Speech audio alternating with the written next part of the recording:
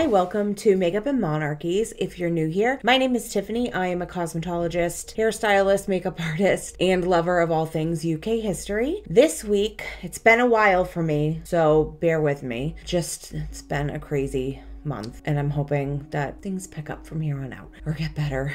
Anyways, this week we're going to be talking about hair in the medieval times, in the medieval period. I found this very interesting because I do hair, so to learn the things I did, I was like, this is so cool. If you're new here, please, if you have not subscribed yet, please subscribe and leave a comment down below because that really helps with the algorithm. I am trying a new lip today that I have on. Now I'm going to tell you right now, I wanted this, you're gonna hear this again. I wanted this last year. It sold out really quickly. I was really upset, but it came out again. It is the Dior Sequin lip, and the shade, their signature shade. I think it's 999. I hate when people overreact when they try something on, so I never ever do that. I did it today because I was really was shocked. This stuff is the bomb. It is so good. I want to see how long it lasts. So there's a whole thing on how to get it to sparkle. You'll see how you do it. And also, I'm going to change shirts in a second, or you're going to see me in a different shirt. And that's because I cannot be trusted to put makeup on wearing a white shirt. So to save myself and this sweatshirt, I wore a different one. So in case you're wondering why, with all of that being said, let's just get into it. Hello. I am just starting this out by saying winter's here and my eczema has come back. So if somebody wants to come up with a immunization for that would be fucking wonderful. Anyways, so we are doing hair, as I just explained, and I probably have a different shirt on in the intro because I cannot be trusted to put makeup on with a white shirt on because I'm a 5-year-old. And anyways, we're gonna talk about hair in the medieval times, if I can find what I'm looking for, because I was like, you know what, let's talk about that because that interests the hell out of me. So as you can see, my tan on my hands is far different than my face. Anyways, so in medieval times, most people didn't really care about their hair, which is far different than now. I do hair for a living, so as well as makeup, but people care about their hair. It's part of, if you've ever seen that show, I forget what it is. I'll put it in right here. There's one scene where she said, hair is everything, and I get it, but then he says no, it's not, and kind of true. But anyways, so I'm gonna go over the different aspects of hair. So cutting, styling, coloring, which shocked the hell out of me. I did not think that they did that, but they did, and it wasn't for the same reasons that we do now, but to cover gray. So let's talk about it. So I'm gonna kind of go through the steps here, doing this video as if I was doing a service at the salon, only because that is routine for me, and it's just the flow of the day for me. So we're gonna talk about color first, because obviously if you're getting your hair colored, that's what we're gonna be doing first, not cutting. So let's start off with the basics. The three main color families are blonde, red, and brunette. Within those families, there are varying shades of each one of those colors. So we have lightest light blonde. For me, that would be a level 10. I'm just talking hair world. That would be a level 10. We have dirty blonde, copper, auburn, medium brown, darkest dark brown, are just some examples. And no, the hair color black, which is actually not a color at all. It is just the absence, whatever. It just means there's no color in it. I can't talk today. Black hair, not brown, not dark. Black hair does not exist in nature. It's not an actual natural hair color. What we see as a black hair color naturally is actually, it would fall under darkest dark brown, but you can always color it black, which would be a level 1. But naturally, the darkest natural level is going to be a level 2, which is just a step above black. But it is in my world, on a color wheel, it is called darkest dark brown. So back then, blonde and brunette were the optimal hair colors.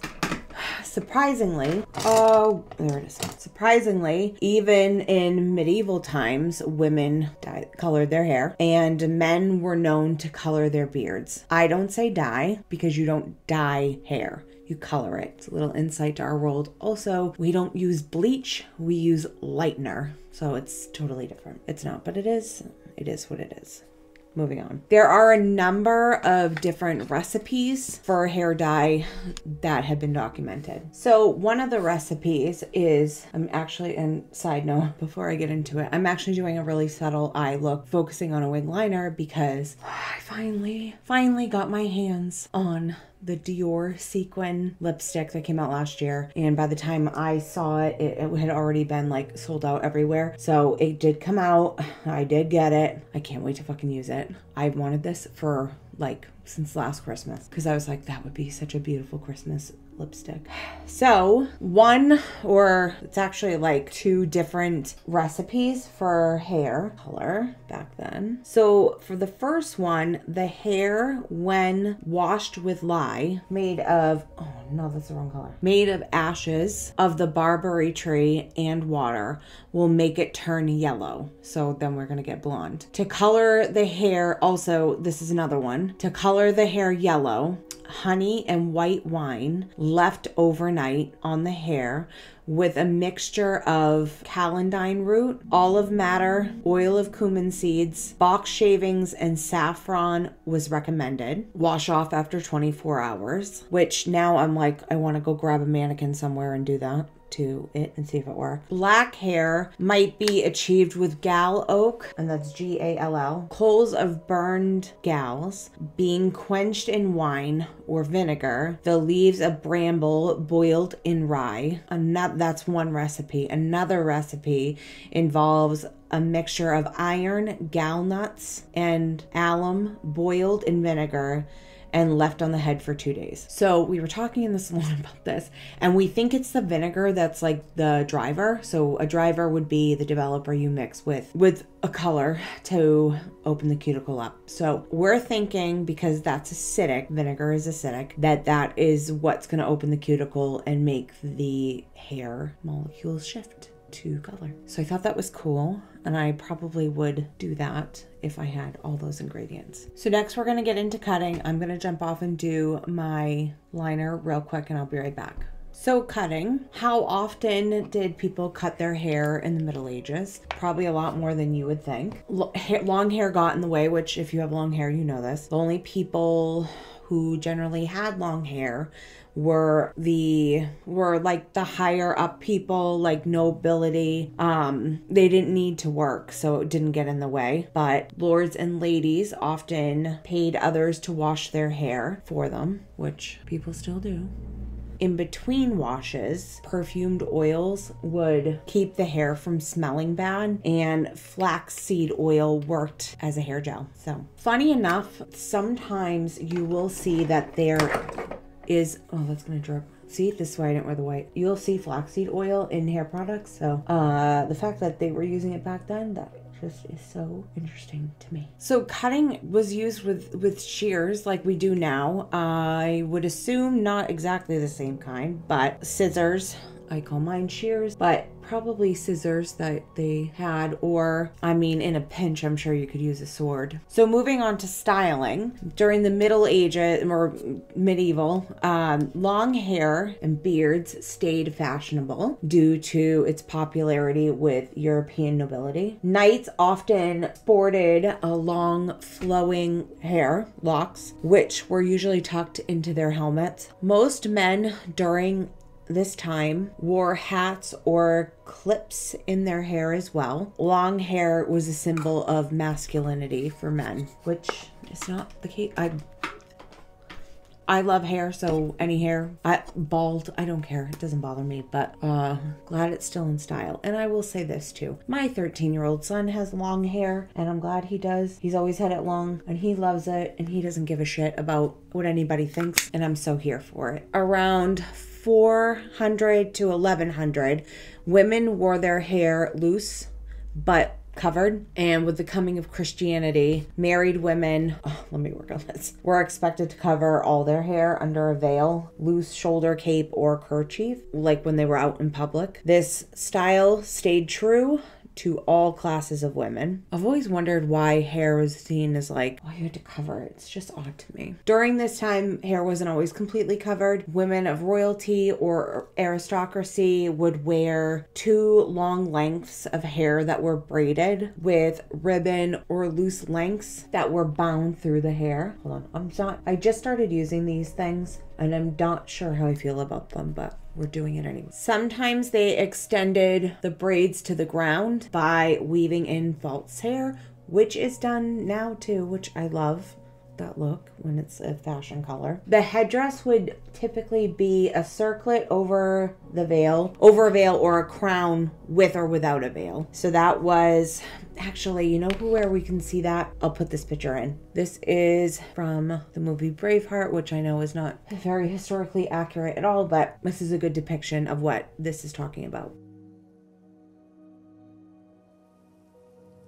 Young girls during the 12th century would also wear loose flowing hair accompanied with a wreath or a chapelet of flowers. Hair was also worn loose and flowing by queens for state occasions. A queen's headdress would be her crown with or without a light veil. What the fuck did I put my hand in? Cornets were often the name that was given to the style where the hair is plaited or braided and raised up onto the temples into horn-like shapes. So we've seen that a few times in like portraits or pictures or movies, whatever. Around the 13th century, the ram's horn hairstyle became very popular.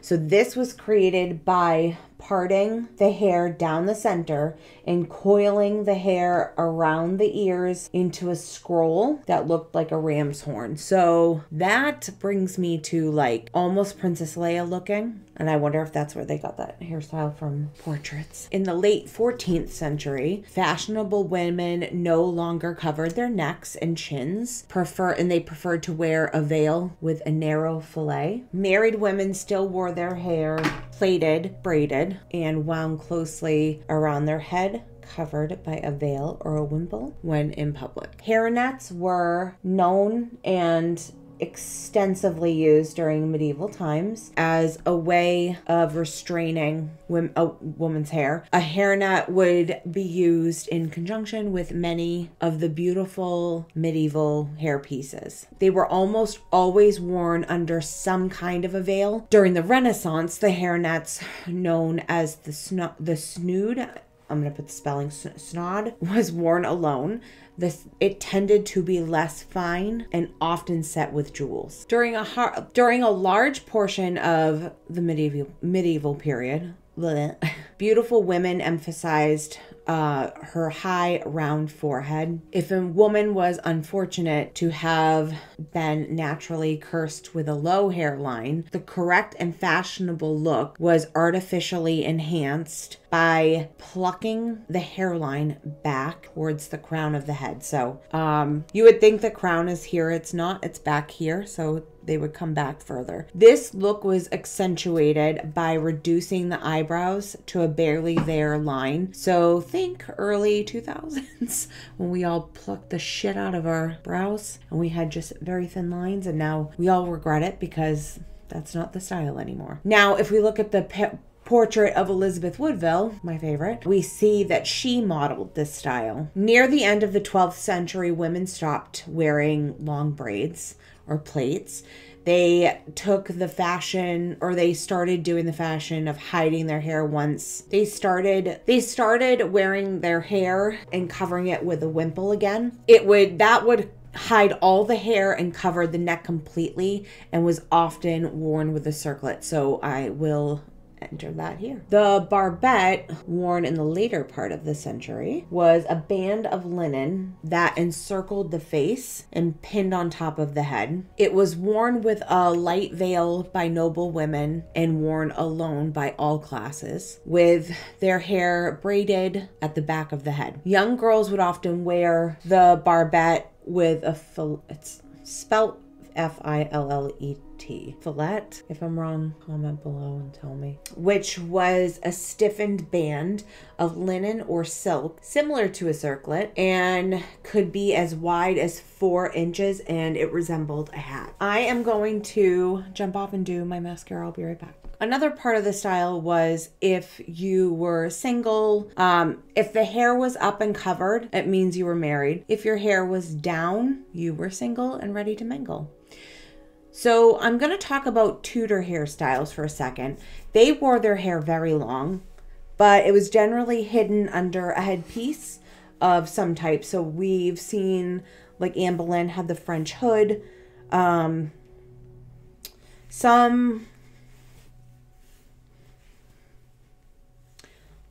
So I'm going to talk about Tudor hairstyles for a second.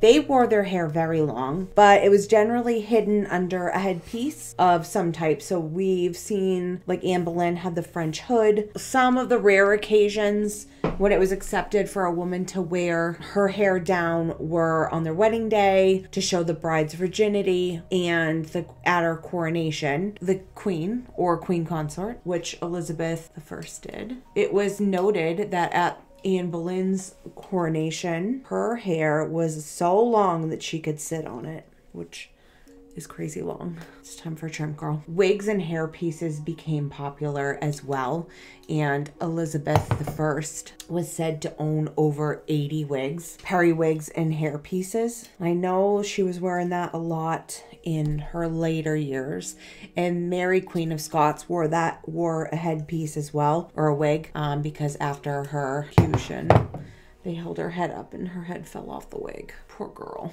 When wearing a headdress, the long hair was generally put into a bun or pinned up to fit within the piece and be hidden. The only part of a woman's hair that could be seen was the front, so that would be like the bang area, the fringe area, and the sides. There are a few times when they wore a gable hood and no hair was showing at all. Okay, so I'm done curling my hair. I'm gonna let these curls cool down, and then I'm gonna run my fingers through them. I'm going to apply this, and then when you use this to get the sequin look, you have to wait 5 minutes. So you have to let it sit, put it on, let it sit, wait 5 minutes, and then it'll be sequiny. So we'll see how good it works. But I will give you a little spoiler because I did open this already.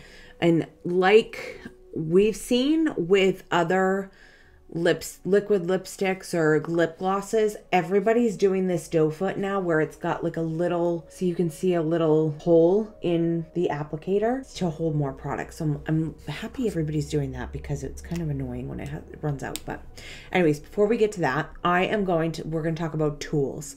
So tools for hair. Hairbrushes as we know them now didn't exist then. I hate my curling iron, I need a new one. Instead, combs were used.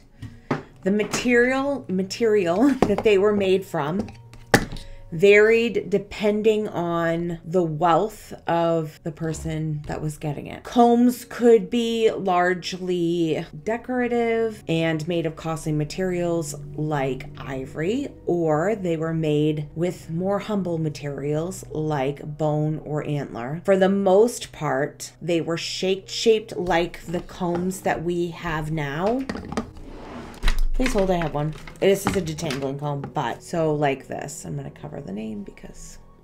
Although some folded out to be more of an X shape, vastly different from what we have for combs now. All right, I am going to apply this, and then we are going to wait 5 minutes, and then I'm going to also put on some black liner inside my waterline and add some Skin Dew to the inside corners of my eyes just to give it a little bit of brightness. But here we go. Wish me luck because it's red. Oh, the applicator is nice, and it's really like silky.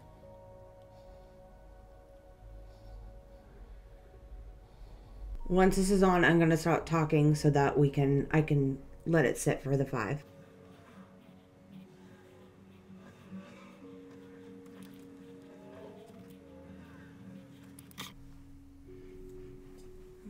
So it's been 5 minutes. I added my liner and my Skin Dew to the inside of my eyes. I'm going to see if this works, and if it does, I'm gonna be in love. So that line sucks. Whoa! I don't do that typically. Ooh, okay. Okay. I'm gonna just do a little bit of cleanup work there. I didn't think that was gonna work that way, so I am utterly stunned. Woo! I love this. So this is a liquid lipstick. I'm sorry for the noise. I want to see how long this lasts. So it is, right now, it's 12/12. Let's see how long. Anyways, so that's it for today's episode. I'm overly impressed with this lipstick. I fucking love this. I don't ever react like that either. That's so cool. Okay, I love. Anyways, so I hope you enjoyed today's episode.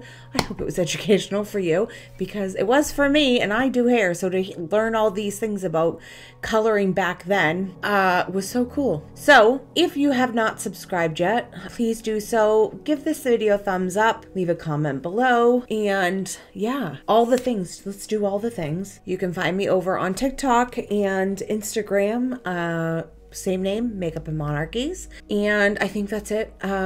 If you enjoy my videos and you'd like to help support me, you can head on over to buymeacoffee.com/Makeup and Monarchies and buy me coffee. So I have a severe Starbucks addiction, so that would really, really help me out. Also, fun fact, Starbucks, your birthday reward, if you're in that whole thing, is only good.